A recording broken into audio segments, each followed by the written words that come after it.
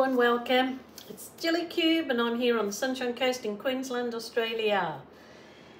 It's coming up Christmas time and I thought I would show another way of doing some Christmas decorations that are really nice forever gifts to give away a Christmas decoration to each of your relatives. And you can put names on them after they've dried. You can get the cutout of a name, or to give it somebody special that they can have on the tree and say in 20 years time I had this Christmas decoration from yours truly. So Capriole Shabby Chic sent me these decorations or these templates for Christmas baubles last year and I didn't get to use them. So this is how they come in two pieces, which is great because if you decide to embellish from the inside or fill it with whatever, lollies or anything, or you can do that too, but what it is great for is pouring over, because you can split them in half and only pour over them while they're like that. I like pouring the pre-made paints over things like this because they actually really cling to everything quite well. You don't need to do any prep and they really dry quite shiny. If you remember, I did my vase. Oh, I did my lovely vase in this poured over a glass vase in those and it's beautiful, really lovely, and I really fancy these colours, so I really would like to do some of the Christmas decorations in actually these colours. They don't have to be your traditional, do they? Red, gold and silver. So I think I'm going to just jillify them a little bit. So they can be for your own tree, like I said, or they can be for gifts. So I've got them set out on a baking tray just so everything falls off and goes to the bottom. I suppose I could have set them on a canvas, or you know, so the drips all go on a canvas, or probably better is a silicone sheet so I save all my drips for skins. But anyway, I'm going to do this for you today, whether I pour on absolutely all of these that I've got here. There's bell shapes and round ones and all sorts. So I'm just going to try my best. So for a start, I'll just move them back out the way for a second. And what I will do is load up my little jugs with paint. And I'll pour them over in different ways. But I do want to try, just with my ordinary paint, doing a, I might do that first before I do anything else. I might just try with this one. So just move those out of the way. I just want to see with the ordinary acrylic, I just want to see if I can do like a bloom effect on the one. So I will try. Move those for a minute. Well, actually two, because they two go together. So I'll try those two. So what I'm going to do is I'm going to pour some of this. This is just a very, very pale grey that I had left from a pour I did yesterday. So I'm going to just cover my bauble in the grey paint first. Move it away. This one. I just want to see if I can kind of blow a bloom effect on it. I know that Saskia Smith does lovely bloom effects on rocks and things, and I think she does this too, and they're just gorgeous. So wish me luck. I'm going to try doing it on this. I mean, probably my paint is a little bit thin because this was just mixed up for a different purpose, but I'll give it a go. So this one is the dark sea and it is running off very well. This one is turquoise. Whoops. Oopsie days. So it doesn't matter at this stage. I'm just giving it a little try. This one's phthalo blue.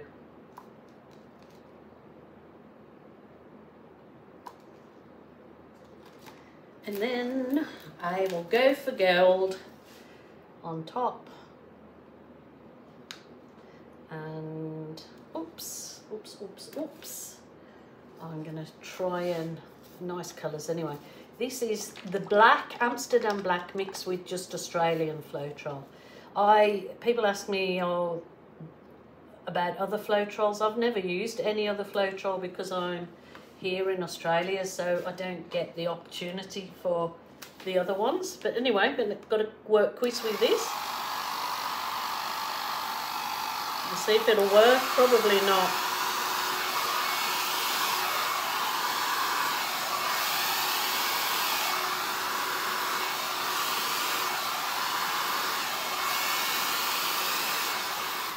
Oh, by Jove, it did. Oh, this side's gorgeous. Oh my goodness. Jeez Louise. How pretty is those? I know it's got a lot of black on there, but I'll bring you down after that. That's gorgeous round here. So I've got to keep my fingers crossed that it doesn't actually all just run off, but I know I've seen Saskia, and it doesn't seem to with Saskia's, but that's a bit dark there. But it might pop through, so I might just give it a little bit of heat and see if more pops through in the black. I don't want to disturb it. Okay, that was one anyway, so let's get on with the other ones. I will. Oh, that's pretty underneath. Gorgeous. Oh, that's nice. Oh, I'm excited about that. That's pretty good, pretty nice. So I've got them all set up on here so I can just sort of merrily go along. That is so nice. Oh my goodness, when that's given my wipe-on resin or a resin coat, that would really pop. Pop your socks. That is a really nice personal bauble. Rightio. Oh, I've got to move this back again. I'm going to load the colours that I would like in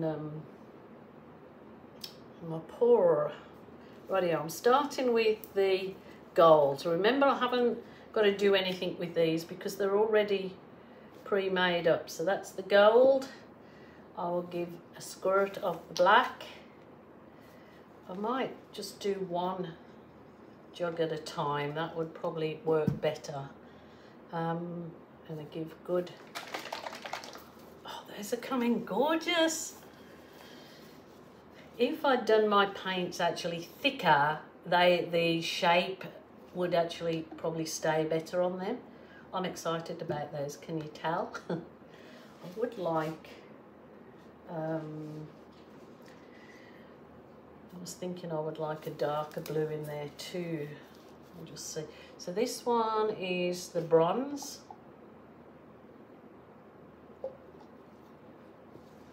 And then I'll see if I've got a darker blue. Yeah, I have. I've got the cerulean. I'm so excited about those.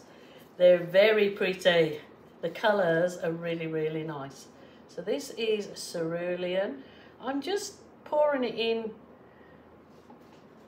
down the side of the jug. You'll see how I sort of go about doing the rest of it. So that was the gold again. That gold is a particularly lovely gold. Really dries, so true to colour and bright and shiny. I'll put a little bit of blue in there. A little bit more. This paint is quite thick, and that's why I think it's really good at sticking to your surfaces. I might put a bit of the white. Hope you can see all this that I'm loading in there. White. I'll go back to the bronze.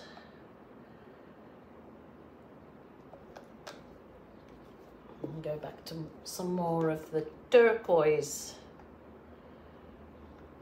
Then a little bit of black. I don't want to put too much black in case it overtakes the whole lot. Go back to the gold.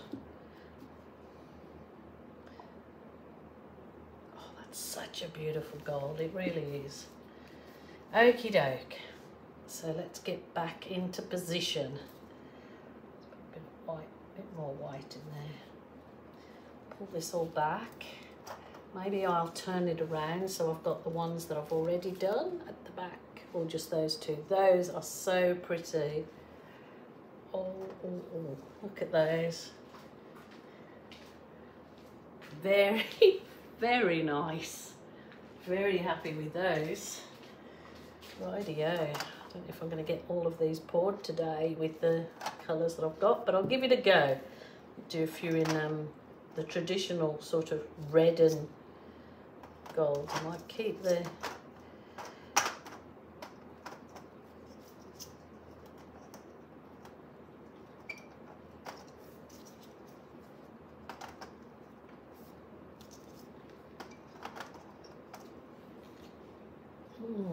lovely.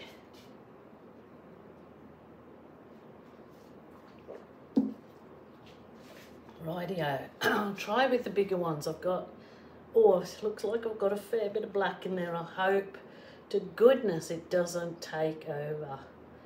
So I'm just going to kind of do a swirl.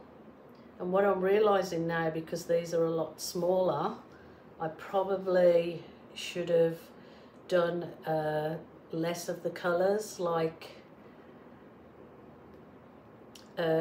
less colour in between, because oh, that is gorgeous. I want to bring that back while it's got that. Wow. I love that turquoise in this.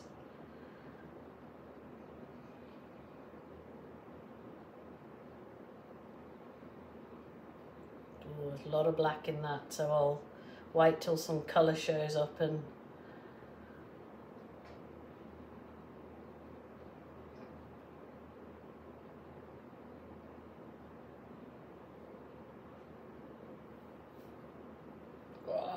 that's gorgeous, that one. That blue has made a difference. Oh, look at that blue. Wow. I have to go over this one again because there's not enough paint on this back side. Give a bit more gold to this. If I run out of paint, I'll just start loading my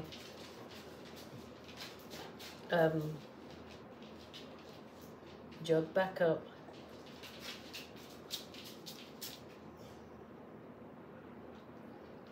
So that's mostly black now. I've put way too much black in it, but at least it'll give it a coat of black, and then I can come back over with another colour. And I won't use the black. So the black and gold actually looks really nice too.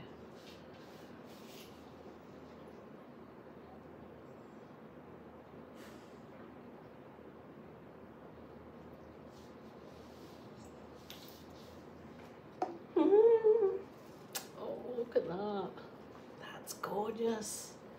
Oh, so gorgeous. Rightio, I'm going to load some more colours back in here, so I won't use so much of the black. And what I realise is you've got to probably not put as much paint in each time. Oh dear.